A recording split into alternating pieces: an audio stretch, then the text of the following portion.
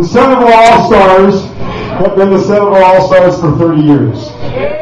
Never have we sounded better, have we been so graced by such a person with such class, such beauty, such elegance.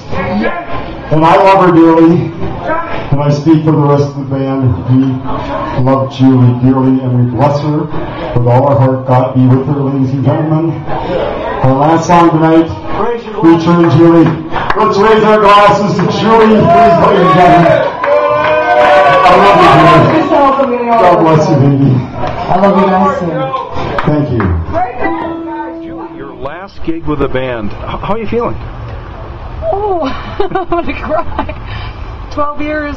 12 years. Long, good run. It has. Yeah. Love the band. Yeah. The first time I saw them, I said, this is a band I want to be in. And that was 12 years ago. You're off to where?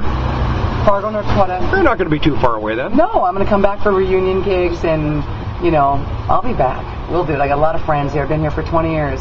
If you could look back at those 12 years, some of the highlights, some of the more memorable moments.